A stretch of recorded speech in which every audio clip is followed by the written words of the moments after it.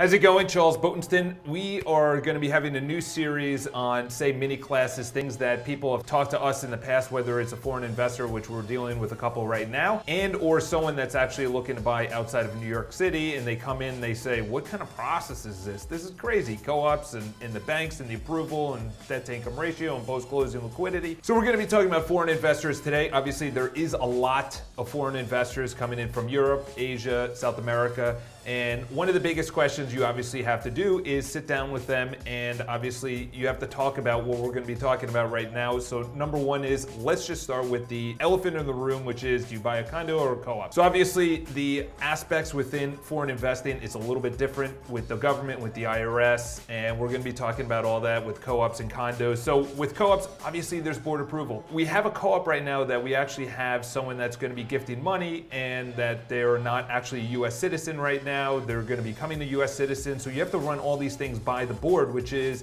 they don't have as many assets in the United States, so in case they default or in case they don't start paying their maintenance, they actually are legally allowed to go after the person, obviously because they owe money. But the problem is, if they don't have any assets, they have no income, they have no bank account in the United States, it's really hard to go after them. So in co-ops, obviously you have to run it by the co-op, you have to run it by the board. Highly recommend that you don't even look at co-ops unless you explain this to the person, to the actual either foreign national or to the foreign investor, because the reason being is that they haven't experienced this. Co-ops are very unique. Maybe they're a little bit different outside of New York City or anywhere else, but they're used to condos or homes or individual buildings or things like that. So the first thing is the board approval. The second thing is the lease restriction. So a lot of people are also not used to this, is that sometimes the co-op takes a percentage of the profit. And the reason they do this is because they don't want a certain amount of investors. There's a multitude of reasons behind that. Number one is, if it gets to such a high point of investors, banks don't lend. The second one is, obviously, homeowners and shareholders actually treat the building way better than actual people that are renting. People that are renting, they don't care about the parties or the condition of the building. They do, but not as much, because they know that it's not theirs. They don't own it. It's someone else's property. There's a lease restrictions. There's a couple of fees, an annual fee, there's a monthly fee. So an annual fee, 10% of the annual rent, monthly fee, which is 20% of the maintenance. The tenant must be approved, which obviously there's fees behind that. There's a move-in fee, move-out fee. Then you kind of just, prop up the coffers of the co-op. As I like to say, they shake you down a little bit. The term of the lease obviously is just a month. It's in Albany about Airbnb. When that decision is going to come down, it really depends. I'm assuming who gives more money, Airbnb or the hotel lobbying. And to be honest, for me, is that I don't think, even if it comes down to Airbnb is allowed, I don't know how many buildings are actually going to allow it, because they make not only a ton of money on the hotel tax. I think it's 3%, roughly. I think it's like 3.25% hotel tax per night, per room. So the city makes a lot of money, to say the least. You can only rent it out a fixed number of years. And the last thing is, each person has to be, so if you buy into a co-op, you have to be approved. Your whole scenario has to be approved, that I'm looking to rent this out. And obviously each person that rents there has to also be approved. So the amount of money that co-ops garner on a monthly rate is much lower. You have to do, and we'll be talking about that, you have to do your research on that. Sometimes with the board application for tenants, they have personal guarantees, maintenance and escrow, recommendation letters. You have to go through the tenant has to go through the exact same process. Condominiums, obviously, let's move on to them. That's everyone's bread and butter. Unfortunately, that's only about 31% of the marketplace right now. Yes, as more condos come online and more co-ops are converted to condos, either they're destroyed or people just, nobody really likes co-ops, even though it kind of saved New York City in the financial crisis. So obviously condos, will start with the basics. It's real property. You could easily transfer it. So real property is that you own that property. All the little walls that you actually own, not only the property, you can renovate it easier. They can't say no, the condo can't say no. And obviously when tenants have to go through the board process, but they can't get a no, they would have to rent it out, or the board would actually have to rent it out at the price that you want to rent it out. In other words, they have to take over the lease. If you're buying, it's the first right of refusal, and the condo actually has to buy the property. So leasing units, I have it right here, is again, 1 year. Lease cannot be, some of them can't be more than a year. Yes, there's a you know, kind of a renewal. We just went through that right now, which is one of the properties that we manage.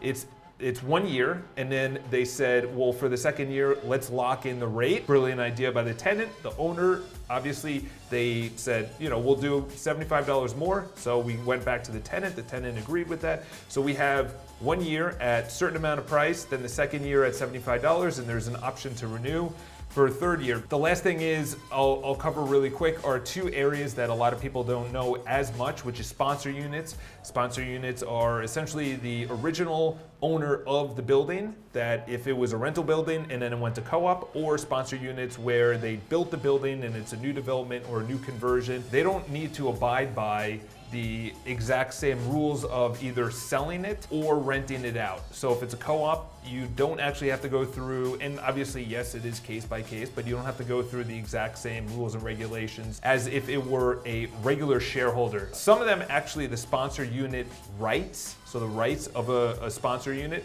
sometimes pass between owners, but typically it doesn't. And the last thing is with condops. Condops is a co-op that has condo rules, okay? They usually have higher maintenance, and obviously they're run like a co-op, but they have condo rules. So in other words, the tax structure and everything else. Let's just talk about really quick. Obviously, when you are a foreign investor or any investor, you're gonna be having a ton of closing costs. We're gonna be having a separate video about this. You have the mortgage, the loan, the board application, title insurance, mortgage premium. Some of them obviously divvy up between condos and co-ops, mortgage recording tax, mansion tax, city and state transfer taxes, sponsor fees, managing agent fees, closing fees. So we'll have an entire video about closing fees, but if you are financing, the deal that we're in right now, they're not financing, they are cash. We have another deal that they are financing, and they're putting down 30%. Actually, they might be putting down more. They might be putting 35 or 40% down. We want that because in case it doesn't appraise, or, you know, they're not contingent on financing. So the banks that you really want to go to, this section is all about financing. The banks you want to go to, obviously HSBC, that's international. I think TD is Canadian. So you want to go potentially to the bank that actually is and this is the thing. You want to go to the originating country's bank, okay? But if they have obviously a satellite office or anything else in the United States, that co-ops are not going to say, oh yeah, no, you could finance with someone outside of the country, say Canada or say China or Japan or something like that, because there's no recourse in case they stop paying maintenance. There's no recourse if they stop paying common charges. So this is all case by case. Obviously, they're concerned about going after the borrower. Banks are concerned about going after the borrower in case they default. Here's some underwriting regulations. Obviously, they may have changed. They may change in the future, so I don't know when you're watching this. But you have to understand that it's typically 50% down, 50% loan to value ratio. That's something that you talk to your bank about. Maximum loan amount, 1.5 million. Minimum deposit in the bank after you close is $100,000. 12 to 24 month reserves, full documentation, CPA letter. You know, these are all the things to protect the bank when they lend to, say, someone that's outside of the United States. They have to bring money into the United States, and the requirements by the building could be a little bit different. If it's a resale, obviously no bulk investors. So in other words, if an investor says, I want to buy, and it's 10% of the units. So if you're in we have a co-op right now that is 10 units. So if they buy 2 units, an investor buys 2 units, first of all, the co-op wouldn't allow it. This co-op would not allow it. But they bought 2 units, that's 20% of the building, okay? So the bank wants to make sure that there's no one investor that owns 10% or more of any building. It doesn't matter, and that includes sponsor units as well. So new development, they require, in some cases, 50%, in most cases, it's 70% to be closed and or in contract, all right? So we're just gonna run through a couple of tax liabilities as well. Number one, or tax sheltering. You know, obviously, talk to your attorney, talk to your CPA, talk to all the people that legally can give all of the advice that I'm about to be giving right now. This isn't advice. This is more of just an awareness. I have to protect myself against litigation on this. But There's a couple of ways to actually protect yourself. The first one is LLCs in New York City. They kind of want to go against that because it's tax sheltering. A couple of reasons why. So number one is the LLC actually takes title, and this is obviously in condos, not in co-ops. Most co-ops, I don't think any co-op will allow an LLC to buy the property, but LLCs will buy the condo, and obviously that is shielding the purchaser of any liability when it comes to, say, litigation. And what a lot of buildings do is they put an entire building in LLCs, or they put an entire area. So if they have 5 or 6 units in the Lower East Side, they put those 5 units into an LLC. And the reason being is that if you sue, say, that developer or that owner, only those 5 units and not the other LLCs could be potentially liable to, repayment or to be taken away from them. In other words, if they're being sued for $1 million and the home values combined are $10 million, obviously they can come back and say, okay, you got to sell one of those properties to pay off, say, this litigation. So it is a tax shelter. It is and obviously, again, talk to your CPA. And in regards to claims stemming from ownership, so this is one of the biggest things, is that it passes through the LLC. Obviously, LLC is a little bit different. They pass through to the individual tax rate of the individual instead of a corporate tax. LLC is created, obviously, of an operating agreement. You have publication, so the publication means that, it's silly. When I started my LLC, it's in New York City. Some people do it in Delaware because of the tax savings and everything else, but obviously I'm operating it out of New York City, so I don't want to do it like this. But there are approximately $1,000 you have to actually put it in a publication, in a law publication, and it says, by the way, this new LLC was just formed. It's a silly way of, I won't say anything about the bar or the New York State law.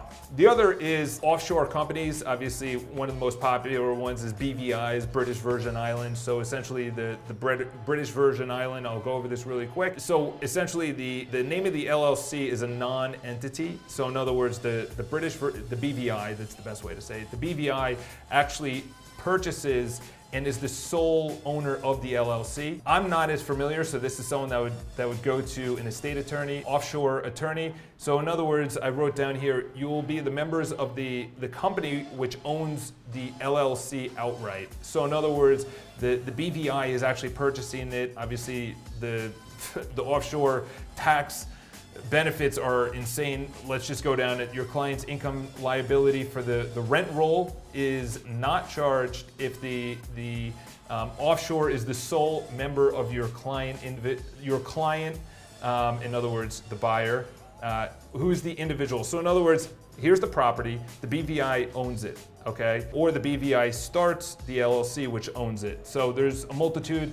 They avoid paying the estate tax in many of the instances. The offshore company helps in paying not only the assets, because that's the only asset that it owns. So that, you have offshore, you have LLCs, that's the best way. And then obviously the individual can also buy it if they're foreign investor, I should say. So the last thing I'll go into with actually looking out at the amount of money you're going to make. So over the last 20 years, 6% has been, even through the recession, even through the incredible times of, say, 2003 to about 2006, and then obviously it started slowing down, and then it stopped, and then it has skyrocketed. So 6% year-over-year compounding has been the rate in which most homes have gone up. Obviously, Long Island City, Brooklyn, Upper Manhattan has gone up at a significant rate. This is obviously across the board. This isn't obviously neighborhood specific. But the best way to, as an investor, if you're going to be living there, or if you just want to, pump money into the United States because you're worried about your local economy, wherever that is, it could be in Europe or UK or something like that. The best way to actually do it is, if you want to rent it out, there's two ways of doing it. Is I care about the cash flow. Obviously, yes, everyone cares about the cash flow. You have to have low monthlies, probably pay cash, and then all that, say the 3, 4, 5% cap rate is what they're looking for. The other way is just say, listen, I want to just leave this here for 10 to 15 years because I'm worried about my local economy. These are some of the costs that you have to be considerate about. The closing cost, which obviously then goes into the monthly costs which then come into your taxable basis. So in other words, when you sell it, obviously there's FIRPTA. FIRPTA is the Foreign Real Estate Property Tax something or other, but it's you have to withhold 10% of the amount of money that you sell it for in case there is tax implications that you owe, whether that's during the ownership or after the ownership. So before you can actually retain 100% of the funds and send this wherever you're gonna send it, BVI, the LLC, or outside of the country, you have to withhold due to the IRS. And this is obvious because a lot of people would sell it and they owe taxes and then there was no recourse from the IRS. So they now withhold 10% of the home's value, 10% of the sale value. So I know this was a little complicated. There's three people that you need to talk to. The first one is an attorney that understands not only foreign investing, but they know how to start and protect you LLC for tax implications, for liability reasons, and then BVI, obviously talk to your attorney on that, and obviously your accountant. That should be kind of a rolling conversation when it comes to monthlies. What's the best way to shelter me from taxes and obviously liability, because I'm overseas in case something happens, I get into litigation. Are they going to reclaim my property? Are they going to take my property? You know, things like that. Are they going to bring my property against me? There's a multitude of reasons. And the third person is obviously a real estate agent when they're going into a condo or co-op, a sponsor sale or not a sponsor sale, a condop or a new development. Obviously new developments have been extremely popular on the high end. That's extremely high end. Has kind of slowed down-ish. If you're looking at Billionaires Row, there's still a decent amount of property. There was an article that came out about 4 months ago and they said they had about 6.5 years of inventory to be absorbed on Billionaires Row that's coming online. So that is a lot of property. However, it's a great area for international people and investors to invest in New York City.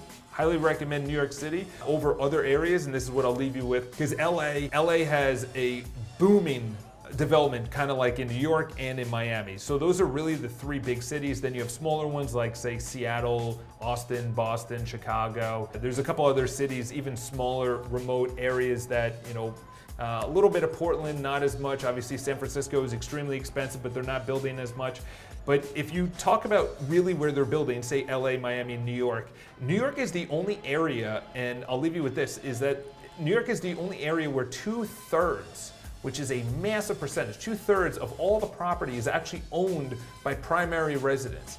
So what does that mean? That means that when each recession hits, or each market recorrection, however you want to say it, as each market recorrection happens, what typically happens is the person that's renting in the unit, say it's an investor, renting in the unit leaves the home because they lost their job, or they're moving somewhere else, or they need to downsize, or they need to get a bigger unit, whatever. If they leave the home, this home still needs to get paid off monthly by financing, or monthly by the condo fees or the maintenance fees.